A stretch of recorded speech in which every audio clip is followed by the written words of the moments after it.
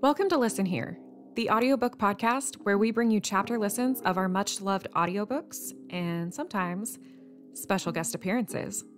If you're like me, Kathie Lee Gifford was a staple on television growing up. But Rabbi Jason Sobel was a name I wasn't familiar with until a few years ago when I read The Rock, the Road, and the Rabbi, a book he and Kathie Lee co-wrote. Now they're back with their newest book, The God of the Way. In this New York Times bestseller, Kathie Lee Gifford and Rabbi Jason Sobel bring you an exciting new, life-changing message that will help you read the Bible with new eyes and take you into the heart of God's people. You'll journey through the creation of the world, through the desert and empty places, and through the Hebrew nation, hearing key stories of the men and women who changed the world and whose stories continue to offer life, hope, and direction, including Jesus, the disciples, and his followers. You'll see how your story is intricately woven into God's epic story of redemption. With Rabbi Jason's guidance of scripture and cultural context of biblical times, and Kathie Lee's personal stories and reflections of her spiritual journey and studies, you'll experience an intimate, educational journey with God. Join in on the conversation with Rabbi Jason and Kathie Lee and enjoy this sneak peek of the God of the Way. Faith Gateway is an online community for readers to discover top Christian books and engage with their favorite Christian authors. They bring together content in many different forms, from daily blog posts to book excerpts, daily devotionals, free downloads, videos, giveaways, contests, free online Bible studies, and more. Faith Gateway is brought to you by HarperCollins Christian Publishing, which publishes works from some of the most beloved and most popular Christian authors in the world today. Faith Gateway provides unique opportunities to connect with those authors and their books as you seek answers to your biggest spiritual questions. Whether you are exploring Christianity or involved in full-time Christian ministry, Faith Gateway has the best resources to meet you where you are today and help you get to the next level in your spiritual journey. Faith Gateway is giving Listen Here listeners 15% off their first order with promo code LISTEN. Visit faithgateway.com to shop the store, sign up for daily devotionals, or join the latest free online Bible study. That's faithgateway.com and promo code LISTEN to receive 15% off your first order. Introduction. This book exists because of a song I co-wrote in October 2017 with Nicole C. Mullen in Franklin, Tennessee. I had never met Nicole before our writing session that day, and it's the only song we have written together since. But that song we titled The God Who Sees went on to inspire an extremely successful short film featuring Nicole that I directed in Israel in spring 2018.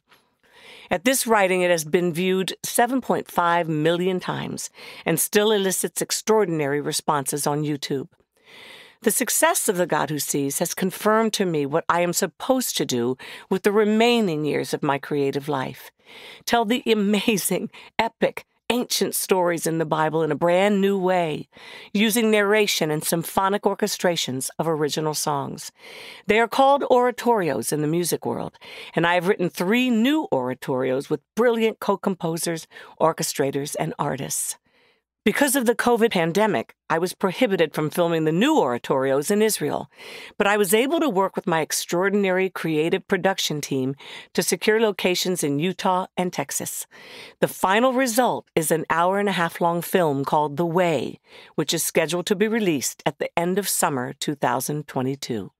It was always my intention to release a companion book to accompany the film for teaching purposes.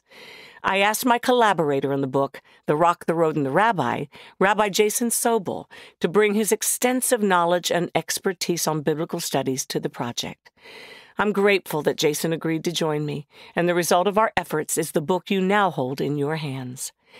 I pray that it will bless you and deepen your walk with the living God. My heart's desire is that you will be able to take what you learn and apply it to your everyday life as you live and move and have your being in the one who created you and loves you with an everlasting love. Acts 17:28. Blessed be his holy, kadosh name forever and ever. Shalom, Kathie Lee. Part 1. The God of the How and when? Several years ago, I was in early production for a small film I'd hoped to make in Tennessee. At the time, I wanted a song that would capture the essence of our little film. I wrote the lyrics and sent them over to my friend and brilliant songwriter, Brett James, to set them to music. As usual, Brett returned it within hours, totally ready to demo in a recording studio. So I called one of my favorite people and performers, Jimmy Allen, to record it for us, and he came right over. Jimmy has since emerged as one of the most successful artists in country music, and at the time of this writing is nominated for his first Grammy Award as Best New Artist. He nailed the song, but just as so often happens, the film itself fell through, leaving us with a great song that had nowhere to go. That is, unless the Lord revealed he had a different plan, and he did. After the success of the God Who Sees song, something extraordinary happened. I realized that I had only scratched the surface of exploring all the epic, inspiring, and miraculous stories in the Bible. It dawned on me that I had literally hundreds of songs just sitting around waiting for a home. We songwriters call them our trunks. The song Brett and I had written for the ill-fated movie was already titled The God of the How and When, and it was perfectly adaptable for a brand new oratorio by the same name. I immediately set out to tell the stories of Abraham and Sarah, Moses, Joshua, and Mary, the mother of Jesus. They all had one thing in common. Each story represented a promise from God. Some of those promises, however, took centuries before they were fulfilled, requiring a great deal of waiting from the one who had received the promise. And as any believer can tell you, waiting on God is one of the hardest things to do. Trusting Him in the process is equally difficult, but it's in the believing that we truly please the God who made the promise. In the case of Abraham and Sarah, the Bible tells us in Genesis 12:2 that God told Abram, his name at the time, that he would make him the father of a great nation. To do this, he of course would have to have an heir, though it seemed impossible because his wife Sarai, her name at the time, had been barren for many years. In fact, Sarai actually laughed when she heard that she would become pregnant and bear a child. Sure enough, though, decades after God's initial promise to them, their son Isaac was born when Abraham was 100 years old and Sarah was 90. Genesis 21. Of course, this was the beginning of the great nation of the Hebrews that took root with Isaac's 12 grandsons, their families, and their families' families. But after 600 years of growing more populous than the stars of the heavens, they were enslaved in Egypt. Genesis 22:17. God made a promise to deliver them from Egypt and take them to a land of their own, the Promised Land. But someone had to deliver them from the brutal and ruthless tyranny of Pharaoh, the powerful king of Egypt. So God called an 80-year-old shepherd from Midian who had fled Egypt decades before, instructing him to go back to the place of his birth and convince this all-powerful evil leader to let God's people go. The fact that this elderly and, by his own admission, completely incapable man was successful in this mission is nothing short of miraculous. The legendary story continued on after Moses died, and his faithful follower Joshua was called to lead the Hebrew nation to the Promised Land. Again, God's promise took a while to be fulfilled, but Joshua and the Hebrews eventually entered the land flowing with milk and honey, more than 40 years after leaving Egypt. Exodus 3:8. Many centuries later, an angel visited a young Hebrew virgin named Mary and told her she had found favor with God and would bear a child she would call Jesus, which means God saves. Back in the days of Abraham, God had promised the eventual father of Israel that his seed would be a blessing to all nations and that it would bring about the birth of the eternal deliverer, one who would be far greater than Moses. Genesis 22:18. Then for centuries afterward, the great prophets of Jehovah God prophesied that this Messiah would be born of a virgin. Isaiah 7:14, a miracle more improbable than when God parted the Red Sea for Moses and the Hebrew people. Nevertheless, the angel told Mary she would be that virgin. 9 months later, the Savior of the world came into the physical world he had created with his Father in the beginning. The God of the how and when is still building his kingdom through the lives of the billions of followers of Jesus, Yeshua, the Savior of all humankind. Blessed be his holy name. 1. Abraham. Rabbi Jason. Being Jewish was extremely important to the Sobel household. Our family was a living legacy of Holocaust survivors. Most of my mom's relatives died during that unthinkable horror, and the old photographs lining the walls and shelves of our home served as a memorial. Growing up, when I looked at them, I was reminded of their stories that I had heard again and again. Before my grandmother Gerda was able to escape Germany, she focused on getting her family out first. She gave her visa to her brother and his wife, who strapped their baby into a backpack and hiked safely across the Alps to freedom. My grandmother next tried getting a visa to her parents, but it was too late. After being loaded onto a train like cattle and shipped to a concentration camp, they were murdered in transit because of their faith. In large part, because of these inspiring stories of sacrifice, being Jewish was always something deeply ingrained in the very fibers of my being. I grew up with a rich understanding of my identity as a Jew. Part of that identity came from my intensive study of the Torah, the first 5 books of the Bible. For years, in addition to regular school, I attended Hebrew school 2 days a week and went to synagogue every Saturday. As a kid with competing interests like basketball and girls, my studies became a bit of a love-hate relationship. Somewhere along the journey, though, as I read the stories of the Jewish personalities, the characters came alive, leaping off the pages, affecting me deeply. David the king, Moses the emancipator, Ruth the loyal woman of God, and Abraham, the man of incredible faith. Believing the promise. Abraham is one of the most influential figures in the Bible. In Genesis chapter 11, at the start of his journey, Abraham was known as Abram. Though Abram was a native of Ur of Chaldea, located in what is now southern Iraq, God called him and his family to migrate approximately 600 miles to Haran, today's southeastern Turkey. Imagine picking up all your belongings with your family and leaving behind a life of comfort and safety in a thriving metropolis, and heading for the unknown. That's exactly what Abram and his family did, traveling through rocky terrain fraught with danger in a slowly moving caravan with sheep, donkeys, camels, and other livestock. After his father's death, Abram received a second call from God, involving a promise that would later have enormous implications for the Jewish people. Genesis chapter 12, verses 1 and 2.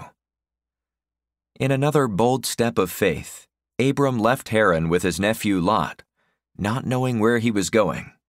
Hebrews chapter 11, verse 8. Instead of trying to figure out where and how, he chose to trust God's guidance as he moved his caravan farther into the unknown. Then, while setting up camp one day by the great oak of Moreh at Shechem, some 400 miles beyond Haran, Genesis chapter 12, verse 6, Abram received the great promise from God. I will make you a great nation, and I will bless you, and make your name great.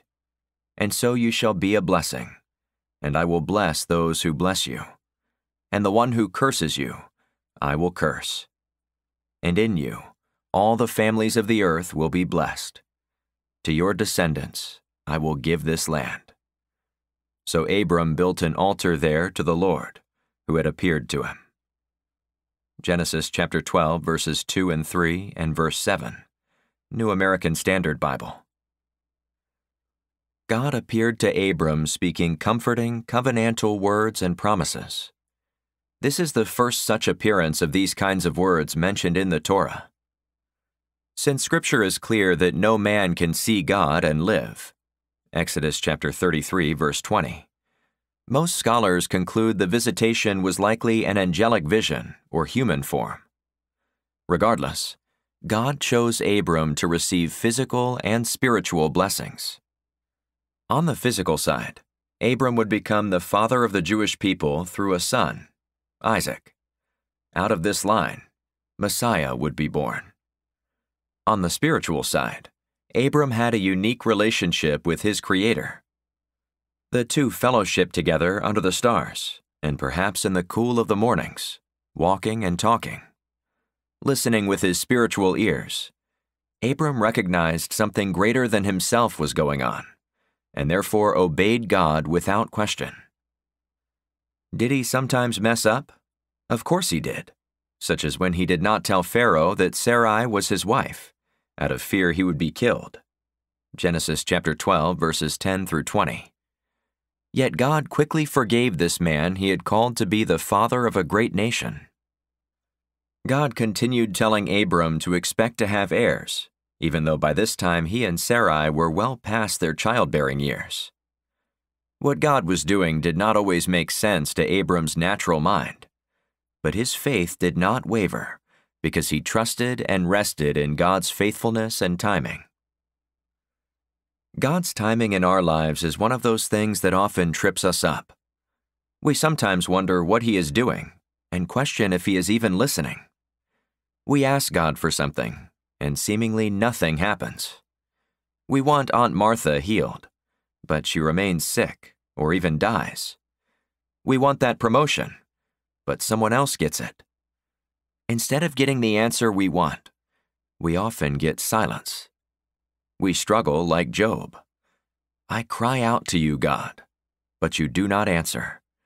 I stand up, but you merely look at me. Job chapter 30, verse 20, New International Version. But in the end, faith recognizes that God is wiser than we are, and that He is outside of time. He sees the whole picture and is doing something bigger than we can imagine. As we acknowledge Him, trust Him, and lean not on our own understanding, He lights the path for us to follow. Proverbs chapter 3, verses 5 and 6. Abram recognized this and trusted God's faithfulness. As hard as it is at times, so should we. Another writer put it this way: let us learn this lesson. God never forgets. He cannot forget. He sees the end from the beginning. He is in the eternal now. He is from everlasting to everlasting. He is not in the flux of time. He is outside it. He does not see things as we do. He seems to forget, but He does not. Like many people, my life has had its ups and downs. Looking back, I can now appreciate those lingering seasons of wrestling and waiting. But I'm not going to try to sound all super spiritual and say it's easy. Wrestling and waiting are tough, and years of wrestling and waiting will wear a person down. Deep down, in the core of my being, I had an intuitive sense of destiny for ministry. I knew God had a plan for me, and that He always provided. Yet my endurance was wearing thin. I was weary, and nothing seemed to be happening. At times, the silence was indeed loud. How much longer, Lord? How long? Struggling to find out what I was to do for the Lord, I even contemplated giving up my dreams of ministry and returning to law school, since every good Jewish boy, and his mother, knows that he should be either a doctor or a lawyer. While those certainly are noble occupations, for me it would not be God's best. Somewhere, beneath the chaos and the silence, I could hear His still small voice wooing me, telling me not to pursue other things, that He had a calling on my life, and I should stay focused and wait. God asked Abram to wait. In Genesis chapter 13, verses 14 through 18, he expanded on his promise to Abram. He promised not only land, but also to make his seed like the dust of the earth, so that if one could count the dust of the earth, then his seed could also be counted. Genesis chapter 13, verse 16. Years later, the idea of one heir, let alone children like the dust of the earth, seemed impossible to Abram and Sarai. Every time they saw their aged faces reflected in still waters or polished bronze, the couple was reminded that they were well beyond childbearing years. Fully aware of Abram and Sarai's fatigue from wrestling and waiting, God decided to give Abram a new vision. He took him out of his tent, out of his circumstances, and showed him something different. Look up now at the sky and count the stars, if you are able to count them, God said to Abram. So shall your seed be. Genesis chapter 15, verse 5. This new perspective from God renewed Abram's faith. Verse 6. And he believed the promise. This one verse is so critical to all of Scripture that many years later, the Apostle Paul, whom I like to call Rabbi Paul, established his definition of salvation on it. Romans chapter 4 and Galatians chapter 5. Salvation does not come by the law or works. It comes through God's mercy and faith. God renewed Abram's faith. Abram realized God was in control, and there was nothing he could do outside of believing God's promises. God's promises are never in doubt. When we endanger God's promises, there will be consequences, but that doesn't stop God from moving forward with His purposes. We can still trust Him when our field of vision is narrow. Often our field of vision is limited to my, me, and mine. But we need to expand it until we can see God using our lives in His design. Sometimes when things seem impossible, we need to walk out of our tent and let God cast a new vision for us. After Abram received that new vision and promise from God, nothing appeared to change. The years continued to slip by, and no children came to him and Sarai. Not a one. There was just silence. Sarai was still barren, and they weren't getting any younger. Weary of waiting, Abram and Sarai felt God had forgotten them and His promise. But then, in His perfect timing, God stepped in and did something wonderfully significant. He changed their names from Abram to Abraham, from Sarai to Sarah. He added the same letter to their names, the Hebrew letter He. In Jewish thought, the letter He signifies the creative power and potential to conceive children or give birth to any promise of God. This single letter was a game changer. It was after God added the letter He to their names that the miracle of conception occurred. Adding the letter He to both of their names is also symbolic of the letter of the divine breath, Genesis chapter 2, verse 4, and the letter of the divine promises, Psalm 33, verse 6. As a woman in her 90s, Sarah's womb was dead, and then God breathed new life into her, just as He breathed the breath of life into Adam. God's divine breath supernaturally flowed through Sarah, empowering her to give birth to the promised heir. God still specializes in breathing life into dead situations. Just as He breathed into Sarah's womb, God wants to breathe into you and your potential, empowering you by His Spirit, so you can birth into reality the promises He has placed inside you. You have potential. You have His promises. Now let Him breathe on you and give you a new vision and path. Abraham didn't know when. He didn't know how. But he believed and trusted. He understood deep in his heart that Adonai, the divine name of God often translated as Lord, was the God of the how and when. No doubt Abraham had to exercise patience before receiving the promise. Yes, God had spoken to him, but he also knew the silence and wrestling that comes with extended waiting. The Bible tells us that 25 years passed before his son was finally born. Genesis chapter 12, verse 4, and chapter 21, verse 5. Almost 3 decades passed from the time God first called Abram and Haran to the time Isaac was born. Abraham left Haran when he was 75. When he was 100, God decided it was time to give him a son with Sarah. Abraham surely wandered the land, gazing up into the night sky and attempting to count the thousands upon thousands of visible stars as they sparkled. Perhaps as a shooting star blazed across the horizon, he pondered the impossibility of it all. In our modern world, with billions of city lights, few get a chance to view the stars as Abraham did. The stars Abraham looked up at danced against a backdrop of pure blackness, making them shimmer like diamonds. Unable to count them, Abraham would see with his eyes of faith beyond the magnificent cosmic handiwork to the Creator. How much longer, Lord? How long? Though Abraham showed impatience at times, he never wavered in his trust in God's promise. Even when Abram did not see how God could fulfill his gracious promise to him regarding an heir, he trusted the Lord anyway. He looked beyond what he could see to what God could see. Testing the promise.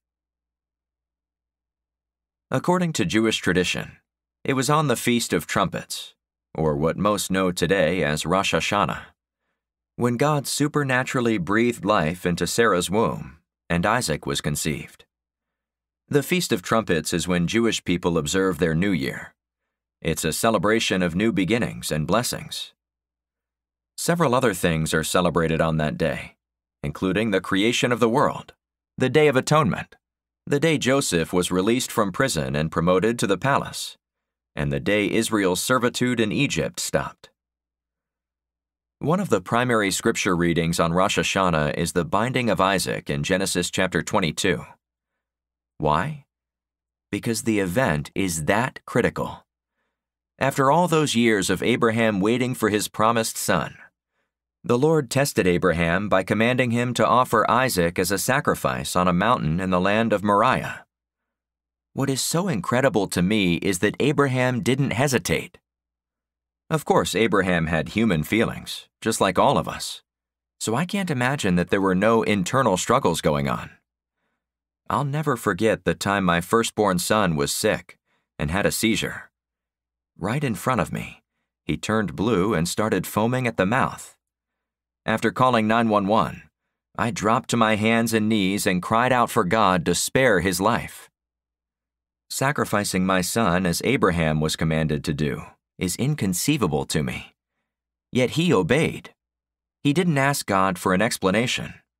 Abraham obediently set off with his son to do what God told him to do. Even when Isaac noticed they had everything necessary to make a burnt offering except for the actual offering, Abraham reassured his son, God will provide for himself the lamb for a burnt offering. Verses 7 and 8, New King James Version. Once again, we find Abraham not evading his son's question, but completely trusting God. He made a statement of faith. He didn't know how, and he didn't know when. But Abraham knew God would provide. He was prepared to offer up what must have been the dearest, most precious thing in his life, for God. Abraham bound Isaac on the altar and drew back to offer his beloved son to the Lord. At the last moment, though, before the knife plunged down, an angel called out and stayed his hand. Abraham looked up and saw a ram caught in the thicket by its horns. God, who is all-knowing, had already provided a ram. God had seen Abraham's character and trust. After offering the ram in place of Isaac, Abraham named that place Adonai Yireh. As it is said today, on the mountain, Adonai will provide. Verse 14. Abraham's faith led him to accept what was beyond understanding. He obeyed without questioning. His faith was built on God's promises and provision. Author and Rabbi Russell Resnick wrote, "The call of faith is often, perhaps always, demanding. To respond, we must leave behind all that is comfortable and follow the Lord into unknown territory. And the journey of faith does not end with this initial call. We must walk by faith, not only at the beginning of the journey, but throughout. We will have to resist lots of chances of turning back." All of us have a choice to make. We can choose to follow God like Abraham did, to trust Him completely, believing His promises. Or we can turn back. When my son had his seizure, I almost turned back. Instead, by God's grace, I was empowered to trust during the time of testing. God tested Abraham 10 times throughout Scripture's recordings of his life. Each time, Abraham chose to trust and obey. Likewise, it is important for us as believers in Yeshua to understand that encountering trials doesn't necessarily mean we have lost our way or our calling. It could mean we are exactly where we are supposed to be. The presence of pain, struggle, and waiting does not equate to the absence of God, though it often feels like it. Even amid unthinkable trials, we can still choose to be people of incredible faith, led by God the Father, as Abraham was. We must all remember Hebrews chapter 11, verse 6, which says, "Without faith, it is impossible to please Him. For he who comes to God must believe that He is, and that He is a rewarder of those who diligently seek Him." New King James Version. The first reward is Himself, His presence in our lives. The choice is yours. Abram and his sojourning faith. By faith, Abraham obeyed when he was called to go out to a place he was to receive as an inheritance. He went out, not knowing where he was going. By faith, he migrated to the land of promise, as if it were foreign, dwelling in tents with Isaac and Jacob, fellow heirs of the same promise. For he was waiting for the city that has foundations, whose architect and builder is God. Hebrews chapter 11, verses 8 through 10. When Abram left Ur and then Haran, there was no set plan except obedience. He had no idea where he was going. God said to get up and get moving, and he went. This was no small ordeal. It wasn't like Abram was a lone drifter who could just exit town riding on a horse or a Harley into the sunset. He had to pull up his roots, everything he'd spent years developing and growing, his security and provision. Simply put, despite the uncertainty and discomfort, he did what God told him to do. This is sojourning faith. Sojourning faith is willing to move forward without all the details. When God says to go, He usually doesn't lay out all the specifics. Rather, He gives just enough information for us to take the next step in faith. Because of our fear of the unknown, however, we plead with God to give us all the answers before moving forward. We want to know. When He doesn't oblige us, we stiffen our necks, become stubborn, instead of trusting Him for the supernatural. When this happens, our relationship with God gets stuck. Like boots deeply entrenched in mire, the longer we stay stuck, the harder it is to get moving again. Sojourners like Abraham, on the other hand, are quick to act, even if obedience means waiting. That sounds like a paradox, but waiting can be an active state too. Either way, sojourners are moving in faith, saying, "Your kingdom come, your will be done." Matthew chapter 6, verse 10, New American Standard Bible. The Hebrew phrase, "Naseh v'nishma," means, you will do and understand. We need to be willing to do and go. Whether it was leaving his homeland or making a sacrifice, Abraham did not delay. Scripture tells us that he rose up early in the morning to build an altar on which to offer Isaac. Genesis chapter 22, verse 3, King James Version. If God said to me, "Offer your son," I might delay it a little bit. Not Abraham. One might think that he would have been slow to obey since pain and sacrifice were involved. Yet Abraham responded quickly, and God noted his obedience. Abraham awoke. Then, according to Rabbi Kook, a highly respected Jewish scholar, he slept during the night. Evidently, Avraham slept soundly the night before the Akedah, the binding of Isaac. The peace of mind of this holy soul, of the Holy Father, the mighty native, did not cease. He didn't spend the wee hours pacing back and forth trying to bargain with God. Knowing that he was called to sacrifice his son didn't disturb his sleep. It is this kind of calmness and faith that sets him apart from others. The Talmud states that one must praise Hashem, God, for the bad things as well as the good things. It further requires that this praise be with simcha.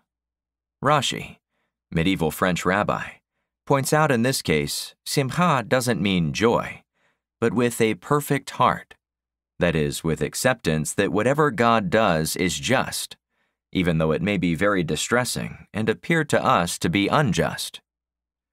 Equanimity is not easily achieved.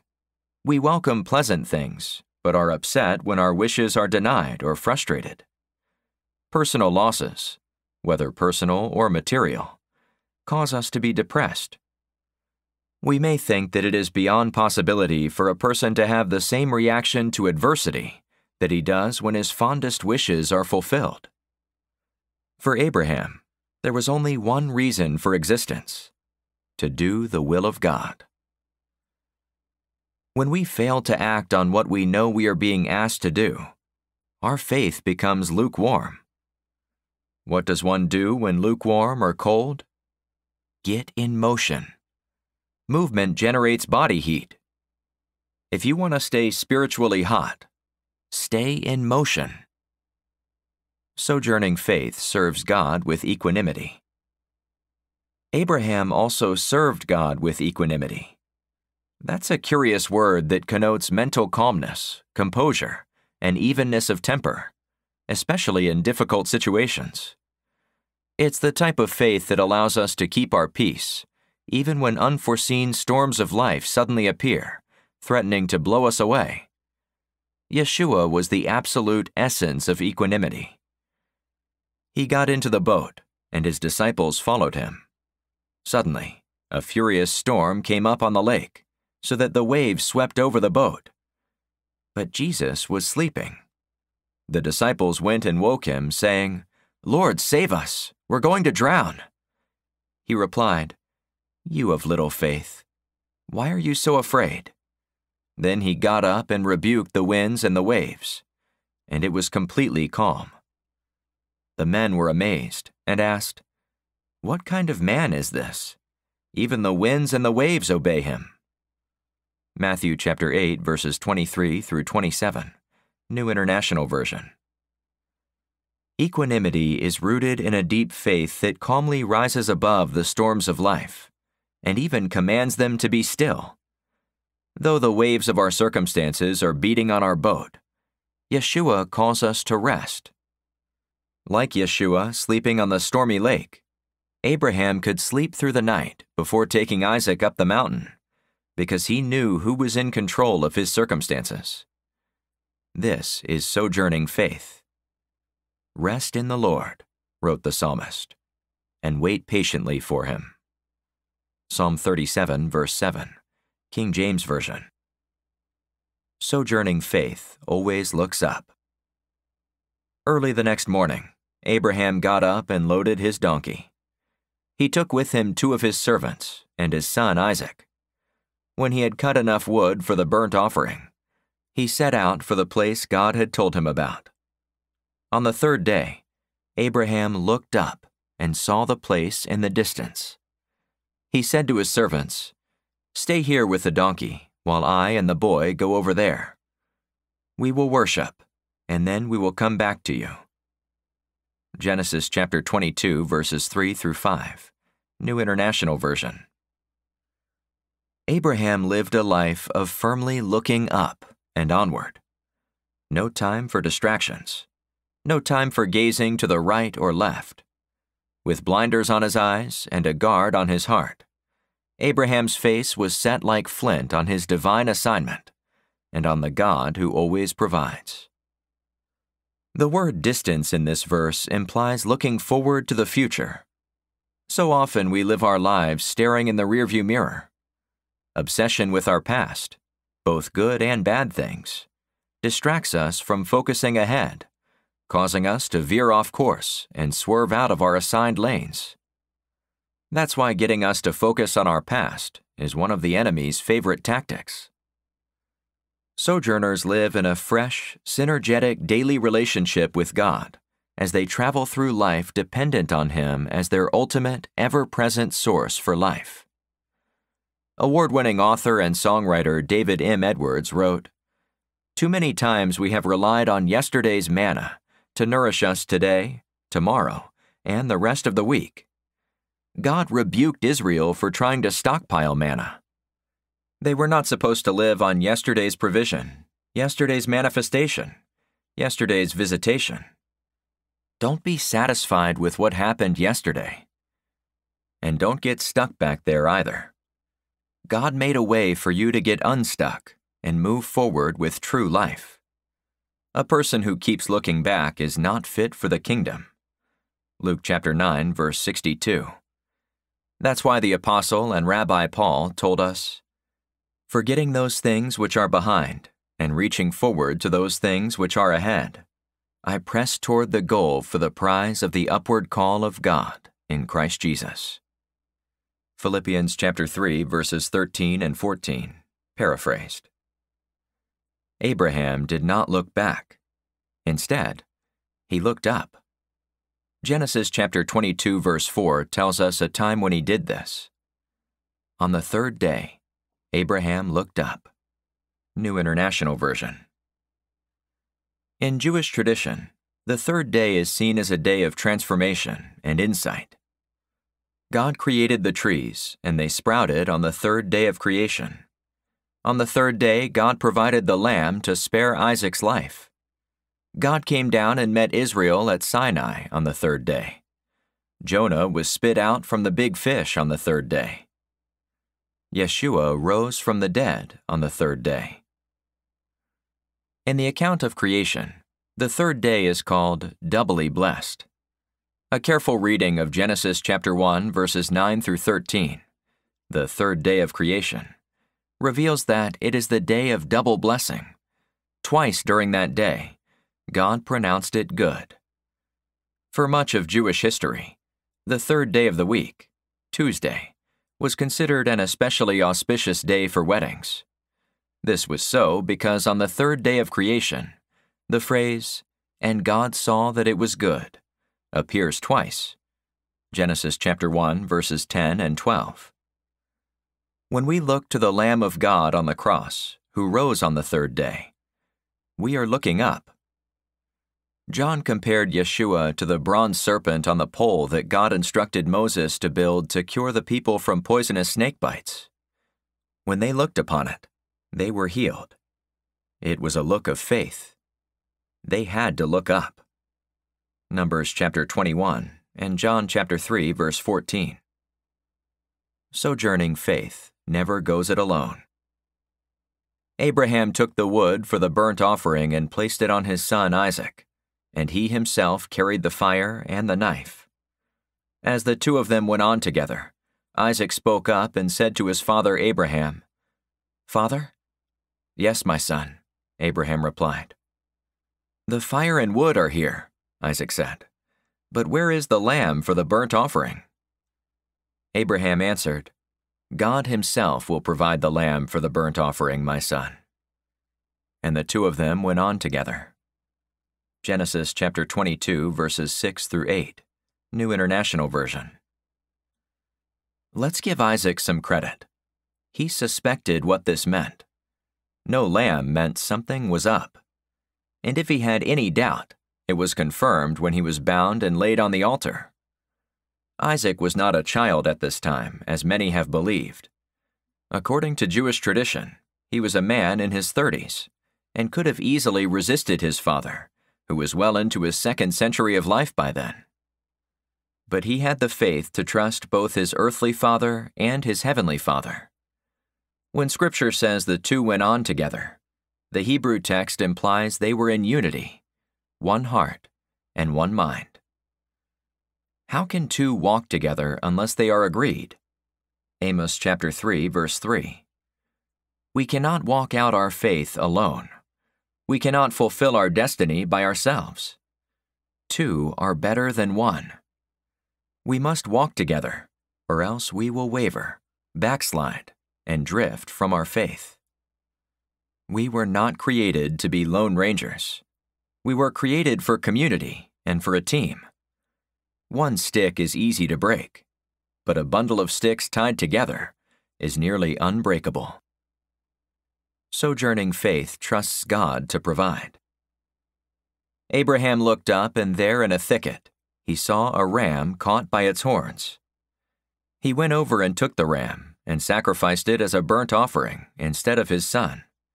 So Abraham called that place, "The Lord will provide." And to this day it is said, "On the mountain of the Lord it will be provided." Genesis chapter 22, verses 13 and 14, New International Version. Sojourning faith means being willing to put everything on the altar because we trust God to provide. Genuine faith always trusts God to provide. But how is it possible for Abraham to have that type of trust? He understood that 1. God loved him more than Abraham loved himself. 2. God knew what was best for him, better than he did. And 3. God is good and is faithful to his promises. By faith, when God tested him, Abraham offered Isaac as a sacrifice. The man who embraced and believed God's promises was about to sacrifice his only son, the promised son. At some point, Abraham must have felt his son was going to die, yet he had enough faith to reason that God could raise Isaac from the dead. Just as he breathes life into dead situations, the God who sees is in the business of resurrecting dead things to keep his promises. Is there something you need to put on the altar and trust God with? Is there something you are holding back? If you put whatever it is on the altar, by faith, God will either raise it back up or give you something new and better in return. Abram, a.k.a. Abraham, is listed in Hebrews 11, the Bible's so-called Hall of Faith chapter. He was described as a friend of God in James 2:23, and without a doubt remains a pivotal and profound character in the birth of the Jewish nation and the history of the world. When God called Abraham from the land of Ur, the Scriptures tell us that he immediately left everything comfortable, secure, and convenient in his physical life. Why? Why would he leave everything for such an unknown destination and an unknowable future? I can only surmise that he experienced an extraordinary encounter with the living God that left him convinced he had to follow him. I'm no Abram, but I too experienced such an encounter when I was a 12-year-old and knew without a doubt in my young mind that I had to follow Jesus. No if-nots or maybes. Thank you for spending time with us, and we hope you enjoyed this episode of Listen Here. Check back next week for more audiobook samples and maybe a special guest or two. Follow us wherever you listen to podcasts, or find us on Instagram and TikTok at Listen Here Podcast, and visit our website at listenhearepodcast.com for more information or to find the books we've talked about.